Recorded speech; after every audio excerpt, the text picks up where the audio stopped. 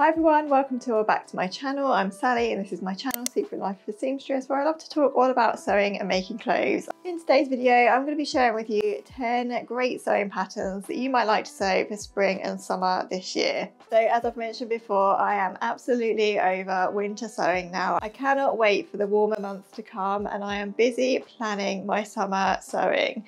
So I've had great fun researching these patterns and I'm looking forward to sharing them with you today. So with all that said, let's get straight into the video. I'm going to keep this quite quick fire because I do have 10 patterns to share, but I'll try and get as much information into what I'm sharing as I can. And as always, all the patterns will be linked below the video in case you want to pop over and get some more information on them. First pattern I have to share is the Closet Core Jenna. This is such a lovely pattern. It's an oversized menswear inspired shirt with all of the classic shirt tailoring details included, such as a back yoke, collar on a stand, sleeve plackets, and also a chest pocket too. I love this shirt as it is just for its classic style, but what I really liked about this pattern was the cropped version that you can make.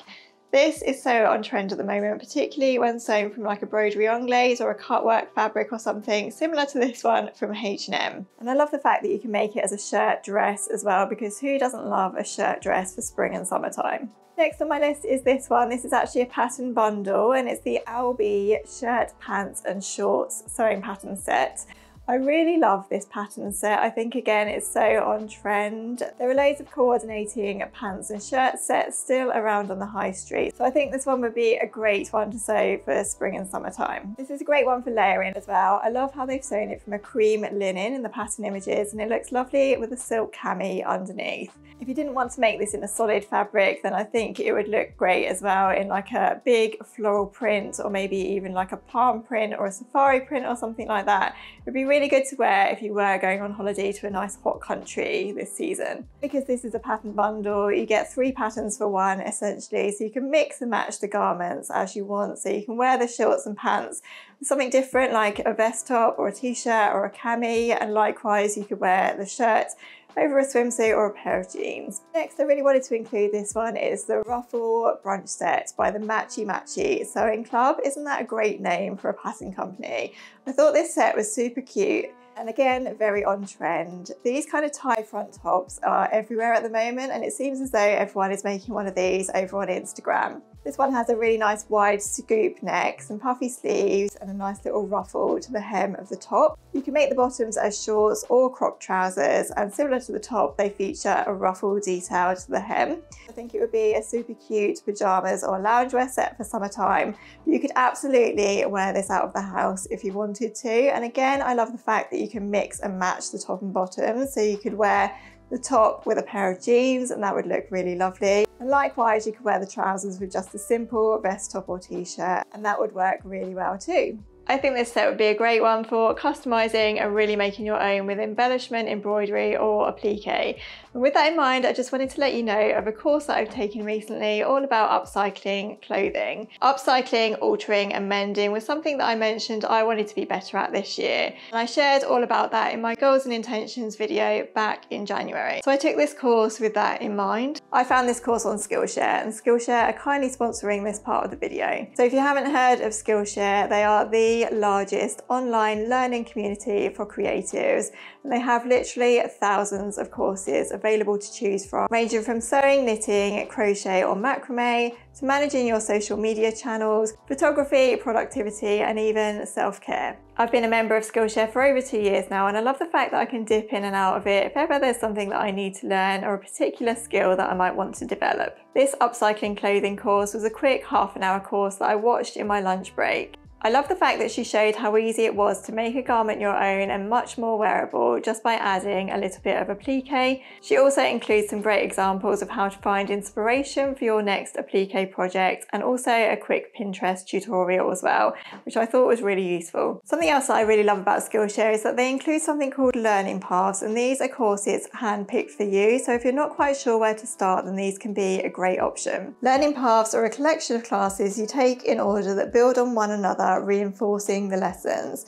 These are available in loads of different categories, including learning to sew your own clothes, design, productivity, and creative freelancing. One of the skills I'd love to develop for myself this year is to be better at my YouTube marketing and editing. So I've been taking some courses all around YouTube thumbnail creation and also keyword searching and things like that as well. Alongside that, in my work, I'd really love to learn how to be more productive with my time, particularly as I work from home, and it can be quite distracting sometimes. So I've lined up this learning path called Mastering Productivity with Ali Abdal.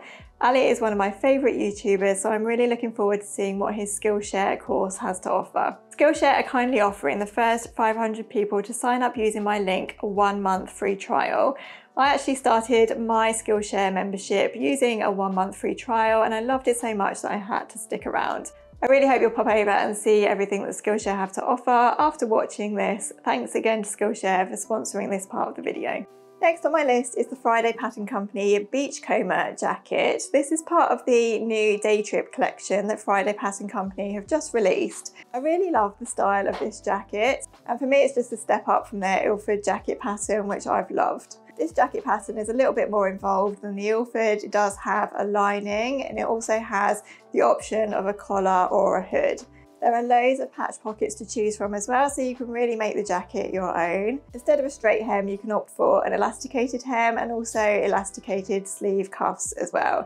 And the jacket's finished with either buttons and buttonholes or snaps, which is a nice easy alternative to making buttonholes. I think you could make this one in like a waxed or waterproof fabric if you wanted it as a great outerwear piece, but likewise you could also make it from a fleece or a corduroy fabric, and that would be a nice cozy jacket to just throw over whatever you're wearing in the cooler evenings in the summer. My next pattern is not necessarily new, but it is new to me. It's the Danny shorts and pants pattern by True Bias. Danny is an elasticated shorts or pants pattern, and it has inseam pockets and also pockets to the rear of the garment as well. The legs of the shorts are quite wide and flary, but the trousers are tapered and more fitted, which I quite liked. It seems as though you're getting 2 for the price of 1 with this pattern.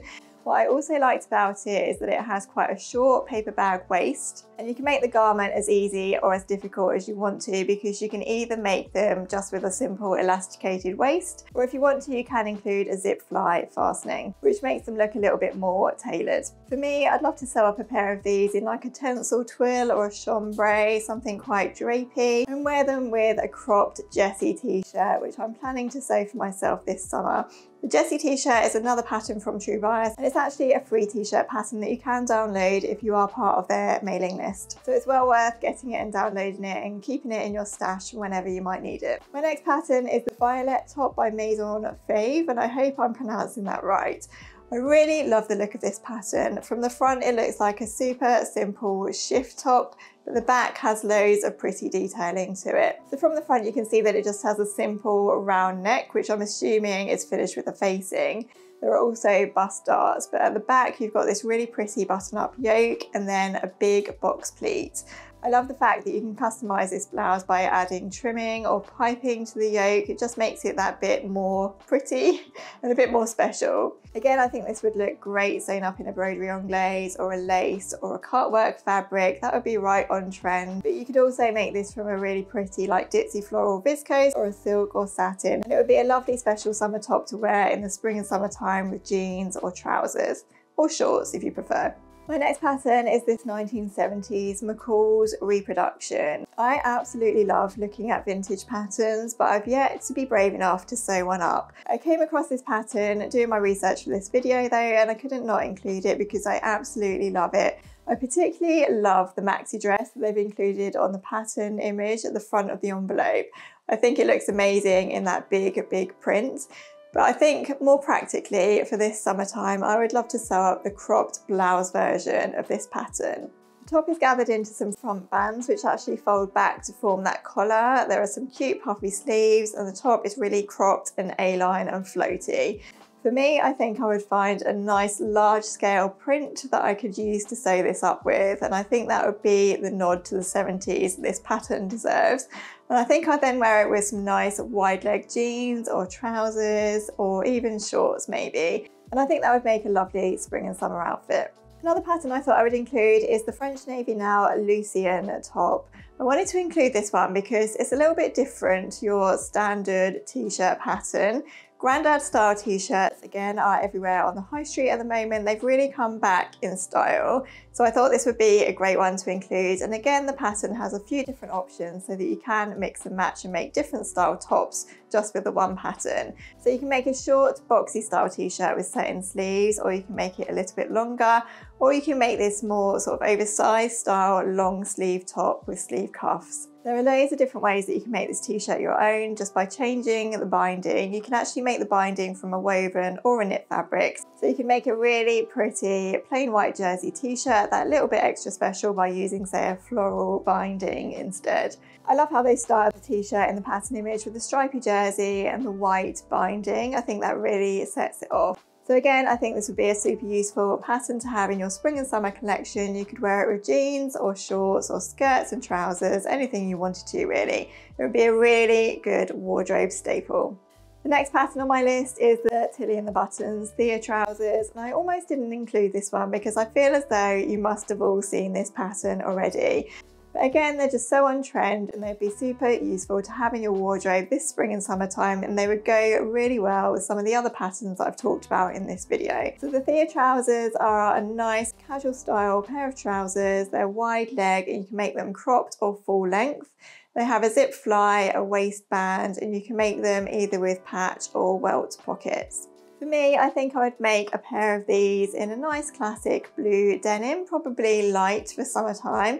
I think they would look really nice sewn up in a white or a cream denim too. If you wanted to be a bit more high street, instead of turning up the cuffs on your trousers, you could actually just leave them raw. There are loads of raw hem trousers and jeans around on the high street at the moment, so you'd be super on trend, and also it's a little bit easier, isn't it, than turning up the hem of your trousers. It's one stage less of the sewing to do. I really like the shape of these trousers, and I'm definitely planning to sew something similar to this summertime. Last but not least, I really wanted to include a dress sewing pattern, and I've chosen to include the Ava dress by Atelier Dupe. I absolutely love the style of this dress. It is a classic sort of shirt dress, but it does have a few different details to it. The dress has a fully buttoned down button placket. It also has a collar on a stand. It is sleeveless, but it does feature some sleeve trims, so your shoulders are covered. I really like the boxy style of this dress, and it has that nod to utility, which is so popular on the high street at the moment.